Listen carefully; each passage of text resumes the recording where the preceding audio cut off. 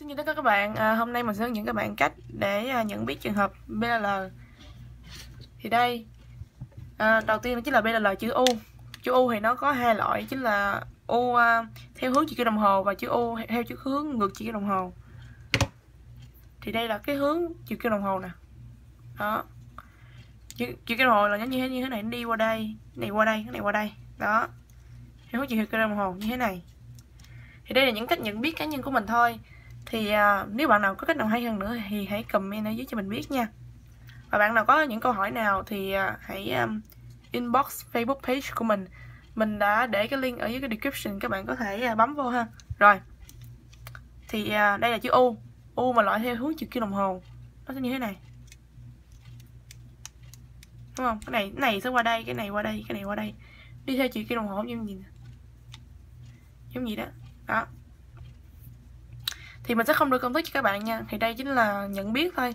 Chính là nó có một cái đường này, cái đường này, và cái này qua đây, cái này qua đây, cái này qua đây. Đó. Còn đây là loại ngược chiều kim đồng hồ, nó cũng y chang vậy. Nó cũng có cái đường này, nhưng mà cái này nó sẽ đi qua đây, cái này qua đây, cái này nó lại qua đây ha. Đó.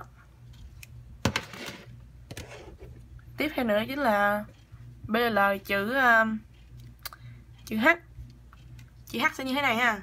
Cái này sẽ qua đây, cái này sẽ qua đây, cái này qua đây, cái này qua đây. Và có thấy là hai cái này nó đối màu với nhau, nó đối màu với nhau. Cái miếng này sẽ chuyển qua cái màu này, cái màu này sẽ qua đây, nó đối với nhau, thấy không? Cái này nó đối với nhau luôn. Thì bạn chỉ cần như thế này, làm công thức thôi, chỉ nó đối màu với nhau. Này, nó không có chuyển cái này qua đây, nhưng mà nó chuyển cái này thẳng qua đây, cái này thẳng qua đây, nó đối với nhau, bạn thấy không? Đó. Đó.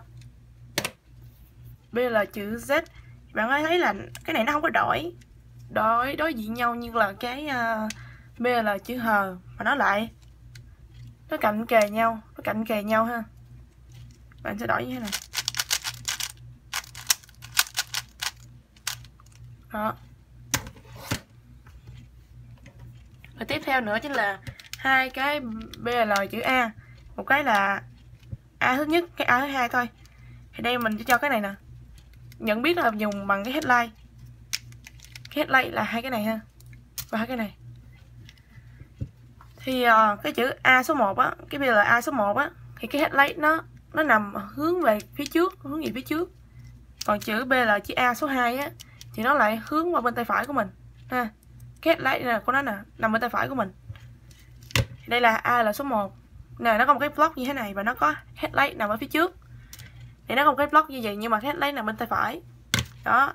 Headline phía trước, headline cái này, headline phía trước, cái block nằm bên đây. Công thức. Rồi. Cái này, headline nằm ở bên tay phải, cái block. Rồi. Và đây là Perm số 1 và Perm số 2. Thì ở đây nó khác nhau một cái chỗ rất đơn giản thôi, chính là cái đường. Không cái đường ngang này. Và cái này nó nằm liền nhau. Còn cái này thì nó có đường ngang này, nhưng mà cái này nó nằm cách ở đây không? Nó không có liền nhau nữa, nó cách ra, nó không có liền nhau nữa. Thì đây là Perm số 2.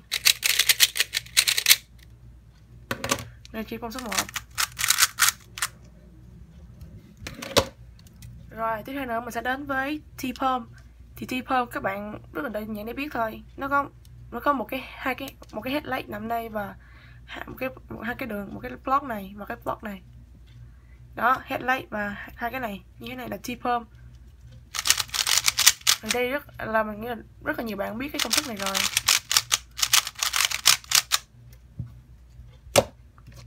Thì tiếp theo nữa chính là Perm. Perm chính là chữ Y dài á. Thì bạn có thể thấy, thì bạn có nhận diện nó bằng hai cái này, hai cái này và hai cái này, nó cách nhau một cái góc. Hai cái này cách nhau một cái góc. Đó là công thức. Thì thực sự công thức này rất là dễ để học, đó chính là công thức của PLL. Nếu bạn nào biết công thức đó thì có thể rất là đơn giản thôi. Đó, như thế này.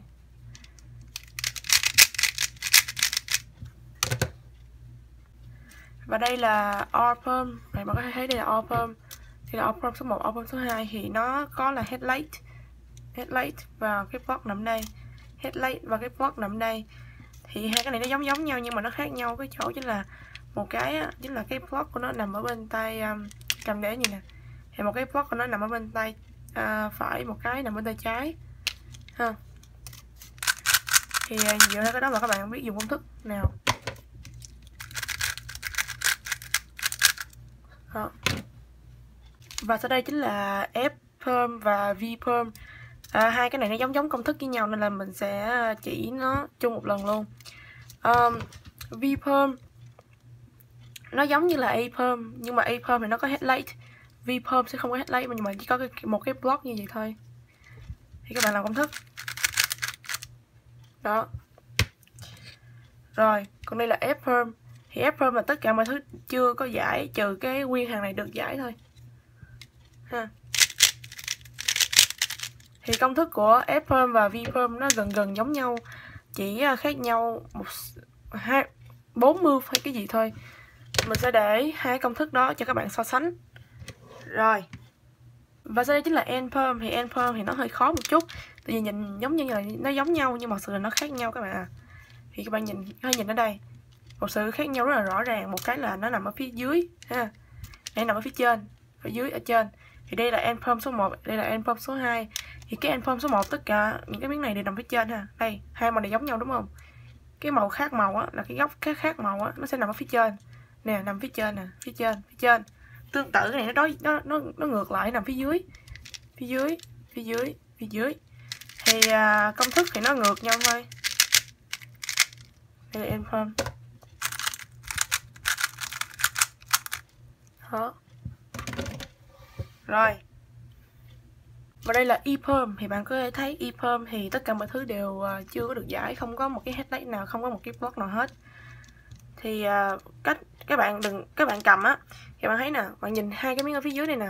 Nếu mà cái màu này á nó trùng với cái cạnh này á thì bạn cầm như thế này.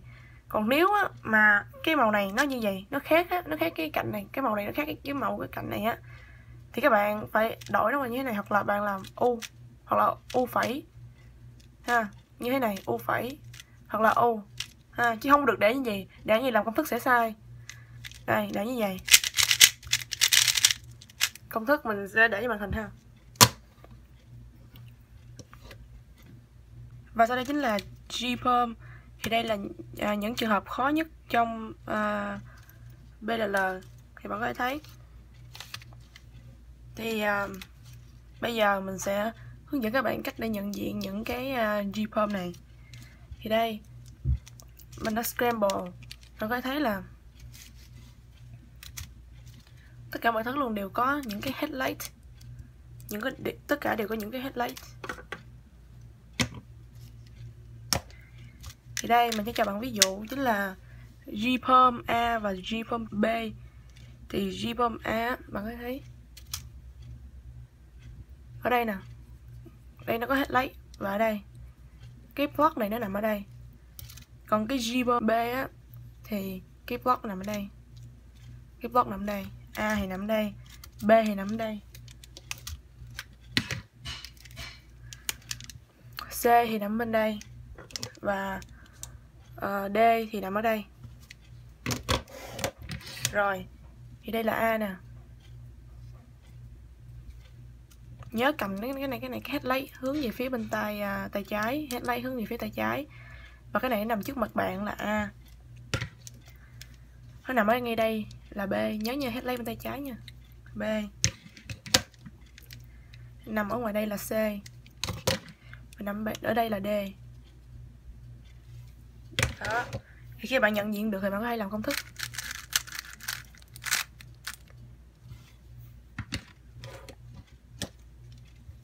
Đây nè, đây là B nè.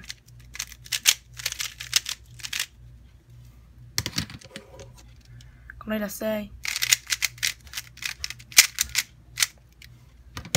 Còn đây là D.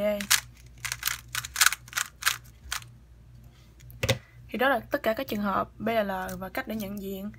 Cảm ơn các bạn đã xem video của mình. Hẹn gặp lại các bạn ở video sau.